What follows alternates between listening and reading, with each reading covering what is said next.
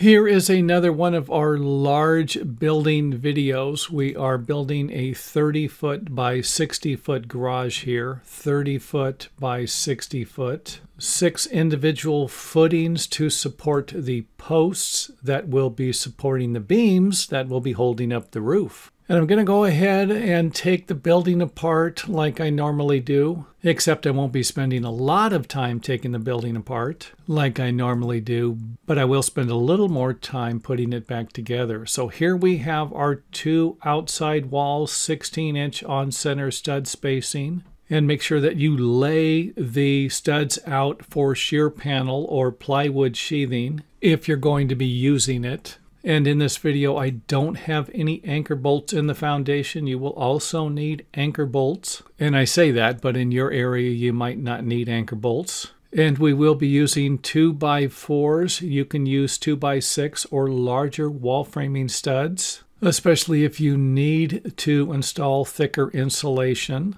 And don't forget to lap the top framing plates at least 4 foot. And I really don't care if this is a building code in your area or not. It makes more sense to get a stronger lateral connection, side-to-side movement. If this thing starts pulling in one direction and you only have a 1-foot lap here, well, it won't take a rocket scientist to figure out that the wall could actually rip apart at the top plates. And this wall here will be the same as the one on the other side. And I would imagine the layout would be the same also. However, our front and our back wall will be different. I went ahead and I framed this for a larger opening. And I believe it's about 10 foot by 10 foot. And then I put a 32-inch wide door in the back. And you can always install a door over here or anywhere along these walls using the same method. And of course, our midspan blocks and the pockets for our beams that will be supporting the roof. And it wouldn't be a bad idea to strap these 2 beams together, this beam to the beam that's going to be running in this direction, along with strapping the top plates together.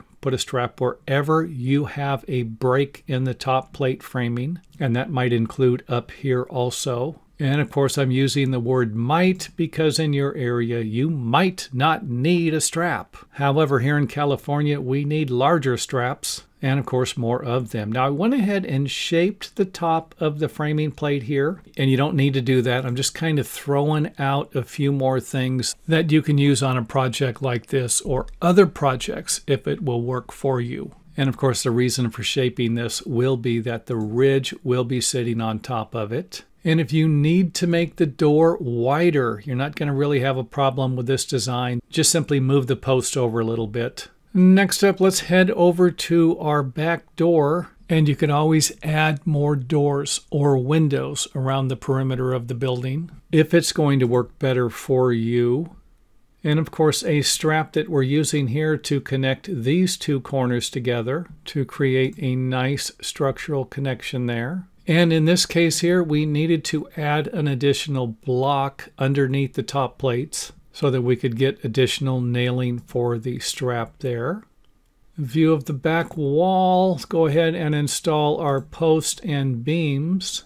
And don't forget, we are going to have a seat cut for our rafters here. The beam will need to stick up a little bit. And an example of how you can use a strap to connect the top plates together. You can always install 2 straps if you would like, but 1 will probably do just fine. And I cannot provide you with the type of strap or the length of the strap. However, I can tell you that straps are used to connect things together like this beam here, when the post to beam connector might not provide you with enough structural strength. Don't forget, you're going to be getting additional structural strength from the roof sheathing also in a situation like this. And of course, our post to base connectors. And again, I like to have them up off of the concrete just a little bit, or have the concrete even with the bottom of the connector. Let's go ahead and zoom out, take a look at the beams. Now, I do not have the beams equally spaced.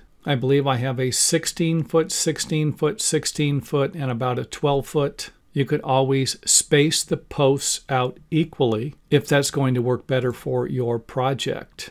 Let's go ahead and install our lower roof rafters.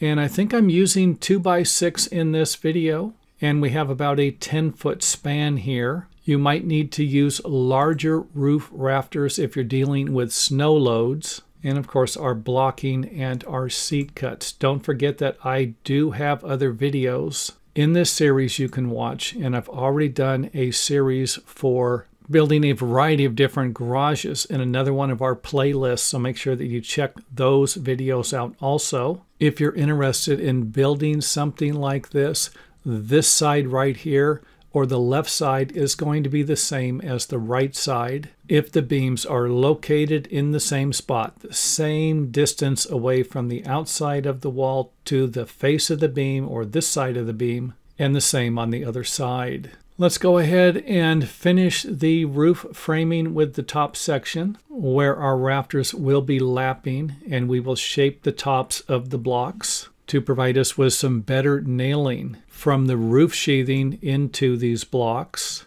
And I believe these roof rafters are spaced 24 inches on center. And of course the reason why I shaped the top of the wall framing there, you'll get a better idea over here. You can see where the shaped section of the ridge is sitting on top of the wall framing. Give you a better view of it there.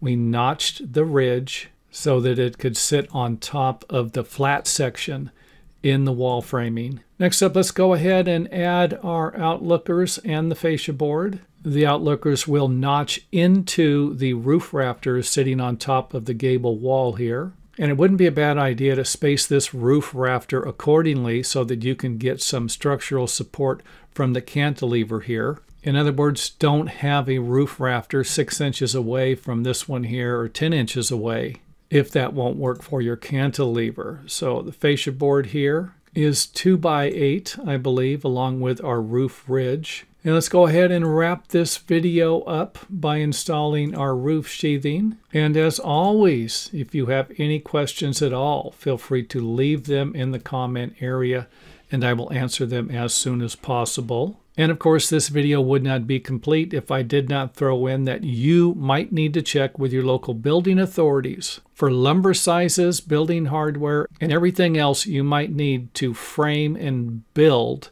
a 30-foot by 60-foot building in your area.